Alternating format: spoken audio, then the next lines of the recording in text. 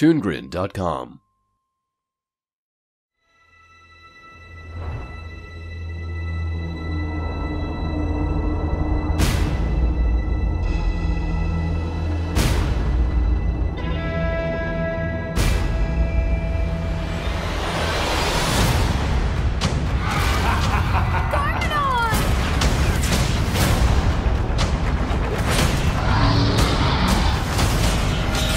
You ready for me to conquer Ninjago?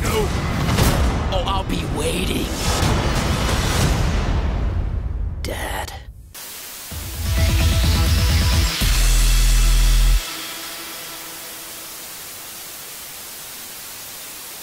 Welcome to Watchin' Stuff, the show about watching stuff. I'm Nero, and with me is my Canadian counterpart, WHYBOY, and today we're taking a look at the third in the line of Lego movies. Yes, that's right, the Lego movies are going strong after they did the successful The Lego Movie, which we all thought they were gonna fuck up, but they didn't. Then they did Lego Batman, which is kind of hard to fuck up because it's Batman, so even if you did make a terrible movie, chances are it still would have sold regardless. Yep. And then they finally decided, now, more than ever, we can fuck it up. Yep, fuck it up really hard with the Lego Ninjago movie based off the Ninjago line of Lego toys. Not to be confused with the Ninjago television show. Which is very... It's not connected to that! Yeah, it's very easy to confuse because a lot of the characters are basically the same. Actually, the thing is, I remember Lloyd in the TV show being way more annoying. Yeah. Like, comparatively, I thought he was more annoying in the TV show than he was in the film. Yeah, I'm sure in the annoying sort of scale, a lot of them changed, because in this one, a lot of the characters are basically just one-sentence characters. Well, if I could take a moment here, I'd like to go on over to Wikipedia, you know, the source for all information. And if we go on over to Wikipedia, we can look up the characters. Yeah. But how about we go over the story first, because we need to tell, like, the epic narrative that goes along with these epic characters. Well, it's basically every Lego movie. For some reason, Lego has this fixation about deadbeat dads or bad fathers, because, like, the first movie is the kid and he's playing Legos with his dad. It's all, you know, a metaphor for growing up and, you know, collector versus how a child plays with Legos. That's the first film, and it's balanced actually a lot better. Yeah, and then the Lego Batman movie is all about Batman trying to become like the father figure of the family, with the new kids coming into his family, just like, oh, I need families now. Yeah. And then this one is about a character named Lord Garmadon, and his dad is a global terrorist leader named Lord Garmadon, who regularly attacks a city, you know, attempting to murder everybody and do horrible things. And then the story tries to play it off about a father just wishing to reconnect with his son. Oh, that's the funniest joke of all. Yeah, it really doesn't mesh too well. I mean, I know it's Lego, so it's like, yeah, but we're supposed to only kind of take it as, you know, as comic relief and a joke. But that's the thing, is that if you look at the other Lego movie, like, go back to the first Lego movie, if you go back to that one, it knew how to treat its content very respectfully. The idea that it was comedy or that it was even made for kids was a secondary thing. It didn't come in and sort of replace the idea of what the tone is. Right. So, like, when oh god, The Blind Guy, it's been so long since I've watched a Lego movie. But like Morgan Freeman's character, like, when he dies, it's genuinely a dramatic scene. He gets decapitated. He got his head lopped off by like a quarter. Right. So, like, it was played very straight. Even with Metalbeard, the idea that he lost all of his limbs, save for his head, and he had to replace it with that robot body, even that was actually far more dramatically played. Like, he lost his crew, he was the only survivor, and he had to replace himself to be a cyborg in order to survive. Even that is played straight. Right, comedy was comedy, and drama was drama, and it basically stayed like that. And never the two shall meet. Yeah, and it sort of with this writing, like, it went a little bit on downhill slope after a while. Because we remember in the Batman movie, we had that classic scene where Batman's trying to learn his lesson and all that, to try to say sorry, and he's just like, oh, I'm... Yeah, and it kills the moment, because, like, the whole point is that at that point in the film, Batman is supposed to overcome his callowness, his breakaway from like his connection to this family, the fact that he's been so closed off after Thomas and Martha Wayne were murdered, the fact that he was unable to really allow someone else back into his heart because he doesn't want to be hurt again. That is a part of a theme of that Lego Batman movie, and it's completely pretty much swept away as just a joke. Yeah, it just kills any sort of the drama of that scene just to try to make it a funny joke. And that's the thing, is like, first film, it understood how to be funny, but understood where to be dramatic. It didn't try to make the drama funny. Whereas the Lego Batman movie isn't as bad at it. It really is just that one scene that kind of really kills it for me. Yeah. But then when you get to Lego Ninjago, that's where everyone just tosses their hands in the air. Everyone reached fuck it. Yeah, we just give up. We just give up. We want to make like 3 different movies and place it all into this one. Well, like, they want to make 3 different movies. They want to, they want to come in and be like, look, man, we get this. We understand how to do this. People just want the same basic thing over and over again. That's why each film is, like, a father figure of some sort, usually bad at connecting with their, like, family in some way. Right. Every film. And, like, when I watched this film, and keep in mind, when I first saw this film in theaters, I walked out at the 15-minute mark. I actually had to go back and watch it so WHYBOY and I could do this. But the fact that I was so annoyed. Dude, this was like alpha and omega levels bad for me when I first sat down. Those first 15 minutes It really is, because basically in the first 15 minutes, it is so on the nose with a lot of the writing. Especially with the setting being Ninjago. This is Ninjago City and all that, and everyone's saying Ninjago every, like, 30 seconds. It's just like, yeah, bang, that's the thing, bang, is like, bang, bang. They want you to know as much as possible that this is Ninjago, that the city's called Ninjago, the world is called Ninjago, it's Ninjago news. Here's the thing too that I think we could both agree on with in terms of this film, is that when you look at the Lego movie, it's a movie first. The products were just the toys were a byproduct of a successful movie. Yes. The Lego Batman one, not so much. For the most part, it's story driven, but when you get to that third act, it's very clear that they just wanted to push anything that was going to be in the Lego Dimension game. Right. And this one is just all Lego Ninjago toys. Yeah, this one is strictly full-blown, balls to the wall. It's a toy commercial. You know, you could argue, well, isn't that what, like, the first Lego movie is? Isn't that what the Transformer movies are? You know, here's the thing. At the base core, you could say that about any property that's made for kids that makes toys. Technically speaking, Frozen's just a toy commercial. Right. It was just a commercial to sell toys to little kids. Same thing with Moana or Zootopia. You know, the fact that they're making movies, then they make toys off these movies. Yeah, technically they're all commercials, because you see the movie, then it's like, oh man, I saw Zootopia. I really want a toy of Nick Wilde and Judy Hopps. So then you go out and buy your Disney Infinity toy, you know, before Disney sank that freaking toy line, because they're idiots. Yeah.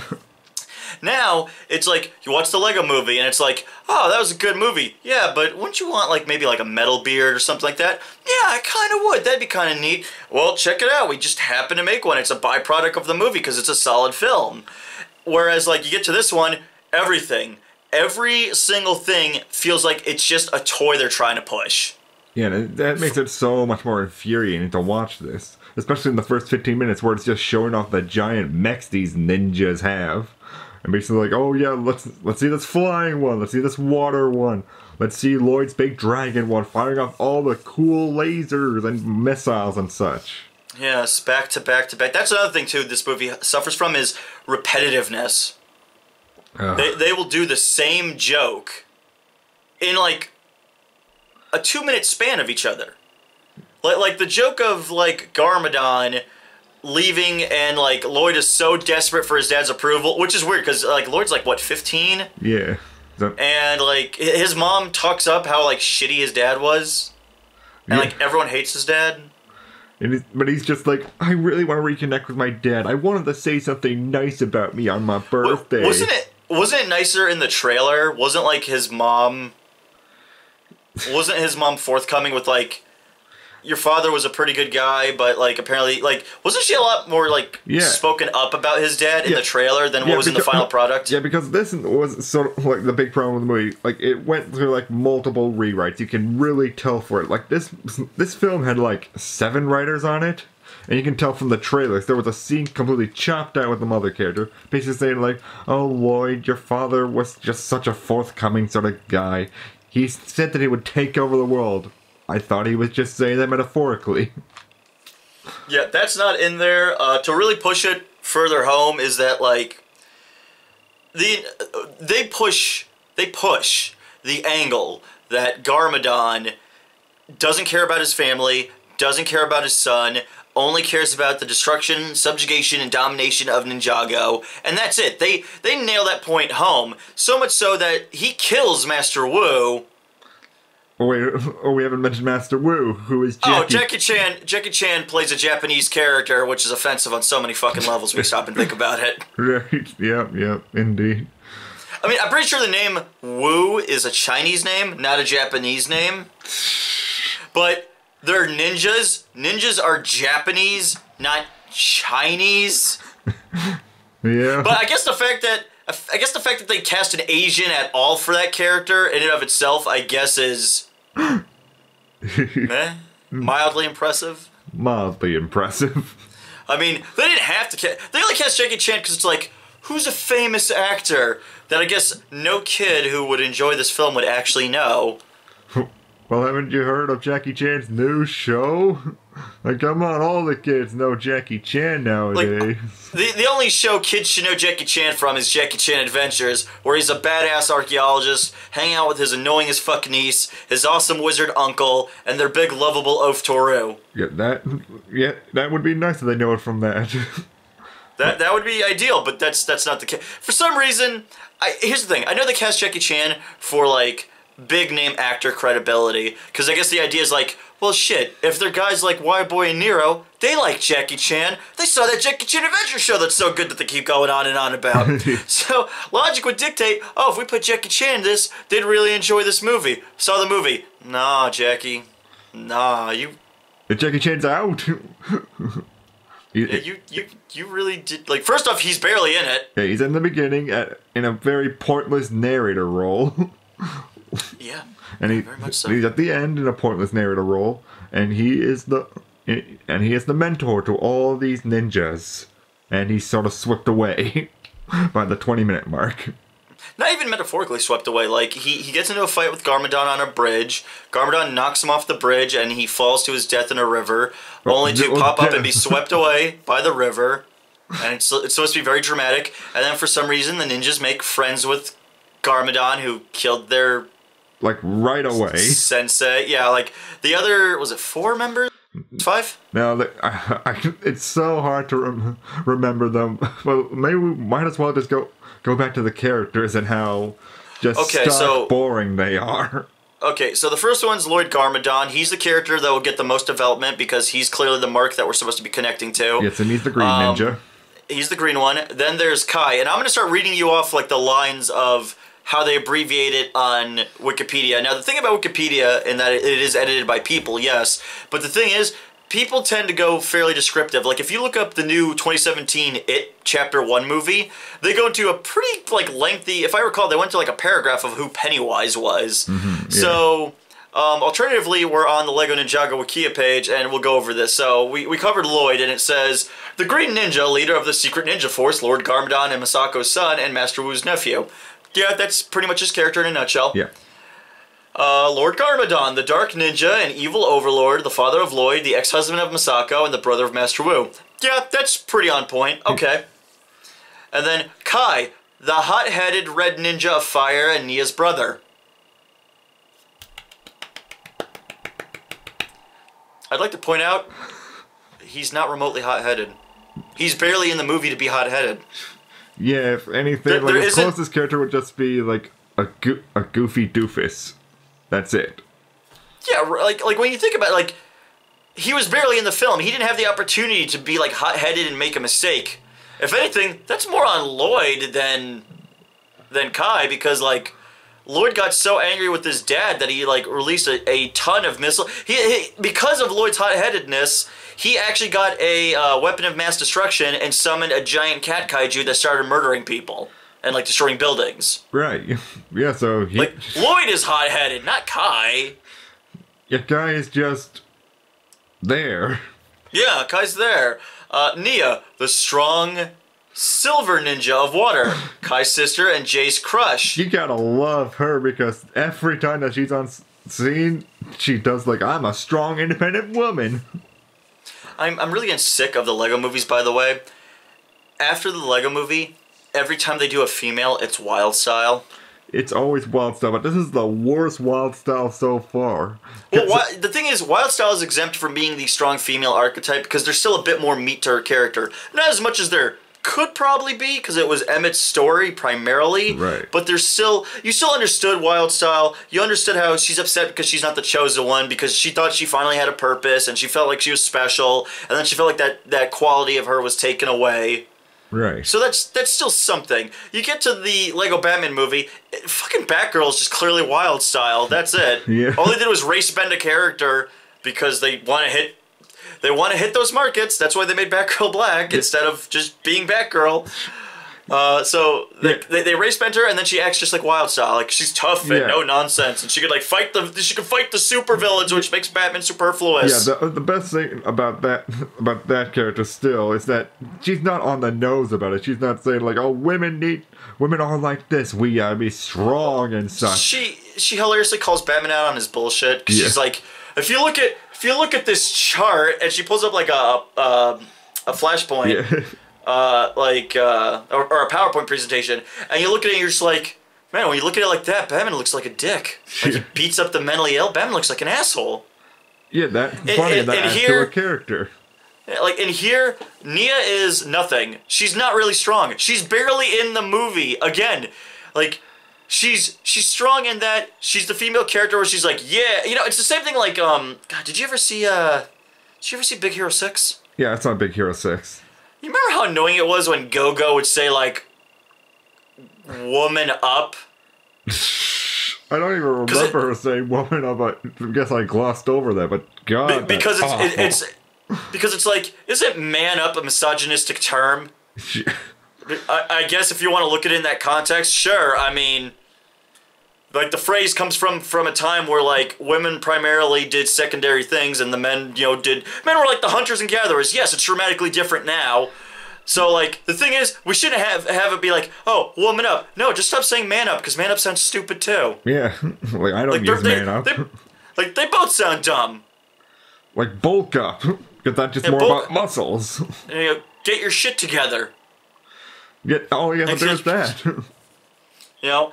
Whereas, like, Nia is such a wannabe, like, strong female character. It's as if they had a checklist where it's like, if we have a strong female character, then females can buy the Legos, because then the females will feel attachment to something. And I'm really getting sick of companies feeling like everybody needs some kind of representation in their shit.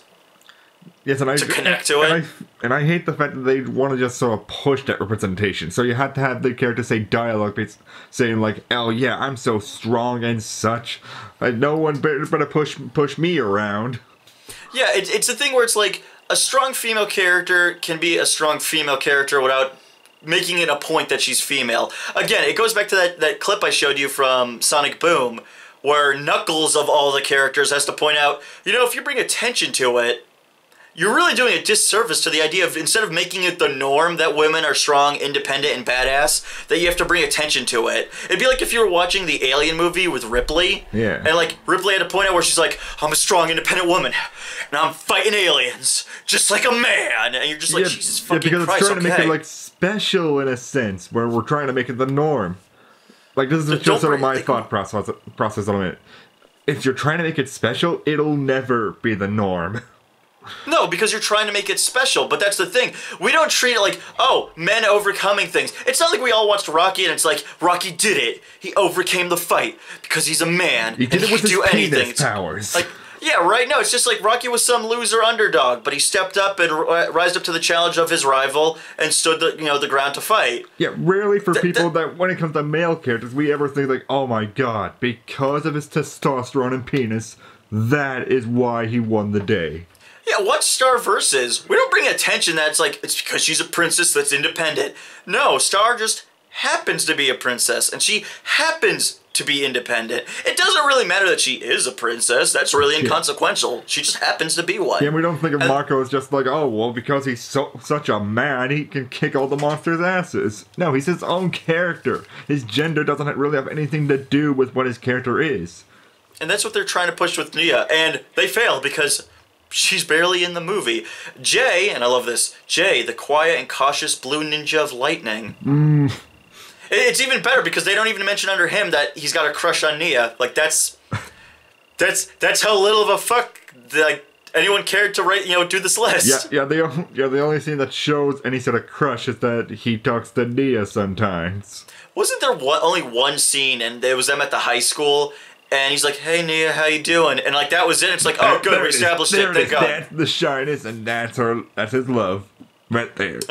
There we did it. They're in love. Oh, is this gonna be concluded in like the third act? Nope. Nope. Are we not gonna build on this in any way? Nope. So he just has a crush on her for one scene. Yeah. The thing that gets me is like you could have had that be good character dynamic, but you didn't do anything with it. Also, is anyone else sick of the idea of like, we have a team of heroes, and there's always one that's like a cowardly little shit? Because you gotta show just that the coward overcoming adversity. Like, but he doesn't overcome adversity! No, he just gets powers later, but whatever. Like, I like those sort of characters because there is something that's nice just about seeing the character that has fear inside them overcoming it. Yeah, but you want a prime example of that kind of archetype, and it works? Like a genuinely good one that works? Yeah. Luigi. Right. Because, think about it, Luigi's Mansion.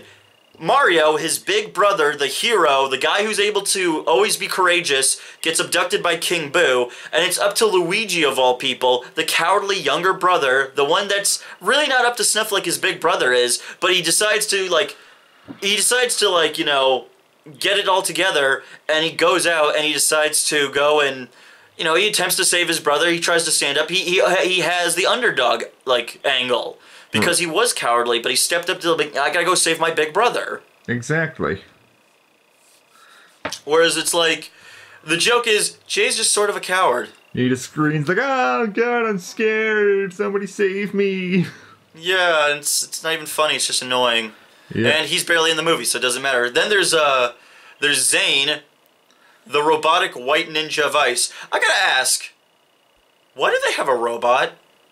Like, is it just a joke? Was the TV show? Did they build up on the idea about him being a robot? Because in this one I really don't. And this one is just like, and this one's just like robot. Ta-da! Is that like it? Yeah, it's funny. Well, no, like a joke has like a setup and a punchline. This is just a robot that talks like a robot, and then makes references that no kid's gonna get. Yeah. We're like the Beatles. Yes, because every child in 2017 know who the Beatles are by this point. Exactly. But no, that's for the older audience that's definitely going to be sitting there just like, yep, I get that reference, and that's why I love this movie. I got the reference, and even I was just like, well, what kid's going to understand that reference, though? Is that like, and really? That's there for guys like me? I don't give a fuck about the Beatles. Who cares? I'm here to see the Lego movie. I'm not looking for my musical references. And wait, does that mean in universe the Beatles are a thing? I'm sure they are, because they would sell their toys sometime. Yeah, right. Like, oh yeah, I'm surprised. Like the movie didn't stop. Buy the Yellow Submarine Lego figure, $29.99 at your local retailer Walmart. Be sure to get it now. Don't be a dick. Support Ringo Starr. He probably has a drug addiction. Now, what about the last ninja of the team? Cole, the laid-back, music-loving black ninja of Earth. That's it. Out of curiosity, I don't even remember. Was he actually black? No, he wasn't black. None of them were black. Was he yellow? Well, yeah, he was yellow like all the other ones. Oh, yeah. No diversity in this Lego movie, people. It's a horrible racist caricature. It's like, hey, there's a robot on the team. That's diversity. And a girl.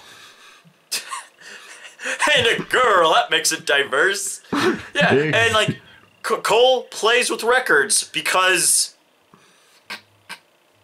I don't know. Music. Yeah. It's hip. No, and like that's the whole thing. Like narratively, all they try to do is like they build up Garmadon being a dick, being as evil incarnate as can be, and then when they get to the third act, they actually try to flip it and show that he's a heartbroken father who misses his baby boy. They actually try to pull that shit. I mean, I hated that because they're trying to do the whole by the midpoints, just like Garmadon's working alongside the ninjas now to be their impromptu master, I guess. I don't even understand that. I will now be your sensei because I fucking murdered the last one. And then we're all completely fine with that. You just murdered him. Look, that's fine. It's weird that Lloyd wasn't like, you murdered my uncle. Like the only father figure I had in my life. Yeah, but they're all completely fine with that, especially all the other ninjas. Like, no one gives a fuck. Oh no, Master Wu's dead. Yeah, He never taught us how to be ninjas. We're just gonna hang out with Lord Garmadon. Because we just suck as ninjas, so we're gonna ask our villain for it. Yeah, and they pull that power of one shit. Like, they get to the end, and they're all given, like, these artifacts, but it turns out that the artifacts are actually inconsequential. It's the power inside of you the entire time. It's like somebody was like, yeah, we got scripts here for all these fucking kid movies and shit. We don't know what to do. We might as well just put the tropes in there. Who gives a fuck? Look, we're just selling the toys. We're making a commercial. But just moving on back, moving that aside, like the whole point of the story is just more Lloyd, Garmadon, and just daddy issues. That's the plot line of the story. Every other character is pretty superfluous, actually. Like, Master Wu has no any connection with Garmadon. He's supposed to be his brother, but there's one fight with them, and then that's it. Master Wu's gone for the rest of the film. I guess either Jackie Chan was too busy to record dialogue, and they had to work around that limitation, or maybe even Jackie Chan was like, fuck this. And then they had to work around that limitation because there's like really no compromise with Master Wu and Lord Garmadon. Lord Garmadon is a very fluctuating character he's meant to be as evil can be, but then they try to make him they try to make him funny. And unlike Bill Cipher where it works, it's just kind of just annoying. Yeah, and sympathetic at the end, which totally goes against anything like that would be close to trying to get the Bill Cipher levels. Well, like, at least Bill Cipher wasn't sympathetic. Bill Cipher's like Pennywise. He's an evil dick and he enjoys it, and that's it. And it's like, yeah, and he has fun with being evil, and that's fine. You could go that angle. But the thing is, they did that with Lord Garmadon most of the time. He was like evil incarnate, and he enjoyed being evil. And then they try to flip the script on you to try and squeeze blood out of a stone to be like, you don't understand. He's just a father who misses his baby boy.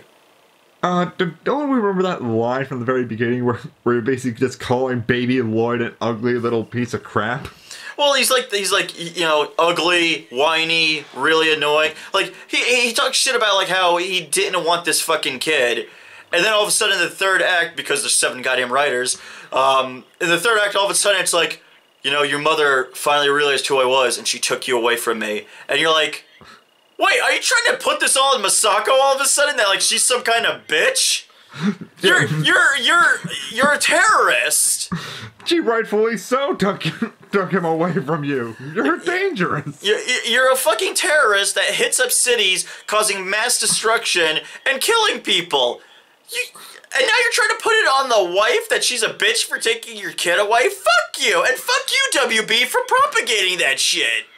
Yeah, that's some real girl power right there, trying to put it all on her. Oh, come on. You know that Nia is powerful. She rode a motorcycle. I'm talking about the mom character. Who the shit cares about Nia? Oh, you know the mom's a strong female because apparently she's like so famous that they could paint her on the side of like motorcycles. Oh my god. This movie has no identity. No, not at all. It's trying to be several different movies all at once, and the main movie it's trying to be does not work at all. It really rock bottom. This is horrible to me. Yeah, I would say rock bottom as well. Even the animation, it feels like it's getting cheaper with each incarnation. Like, that first Lego movie, everything's a Lego. Flames are Legos. Even water are, like, those small, like, Lego nubs to make the water. And that's so amazing. And then you get to, like... you have a mixture of Legos and CG and just sets and all that. And yeah, because, like, doesn't meld together. They started that with the Lego Batman movie, and then they go full force here where it's like, fire's just fire, water's just water. Fuck it, not everything needs to be a Lego. Who the hell cares anymore? Look, we got you by the ass wallet. Doesn't matter. We got your fucking money. Who gives a shit? And that's what it feels like. This feels like a cynical cash grab. Yeah, it's just sad. Really sad. I don't even want to see the next Lego movie. Yeah, the sequel to the first one. I'll see it, but I do not want to see it in theaters. I do not feel like it's going to be worth my time. I don't feel like it's going to be worth my money. Yeah, because this series has betrayed our trust in it at this point. Well, like, it's WB in a nutshell, though, is because, like, when you really stop and get to it, this is what WB does. Like Harry Potter, all of a sudden, oh, we're going to have, like, you know... we're going to break the last book into two movies. Oh, why? And the reasoning was like, oh, because everything in this one's important. Oh, okay, so every other fucking movie, you could dissect the shit out of it beyond belief, and that was A-okay. But all of a sudden, this one's important. And then you realize, oh, it's important because this is the last of the Harry Potter movies, and they want to make money out of it. Oh, okay. Yeah. Well, what about the new Stephen King It movie? Oh, well, that's supposed to be 2 films. Okay. But now the big thing going around is like, oh, shit, did you see how much money that made us? Because we made it for only like $35 million. We got a lot out of it. So let's maybe make it a trilogy.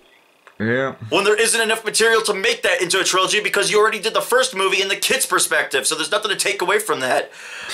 Then they did the spin-off to Harry Potter. Was it Fantastic Beasts and Where They Live or whatever the fudge? And they did that not because they wanted to, but because they want to milk the Harry Potter train because they can't get franchises off the fucking ground because they keep fucking up the DC stuff.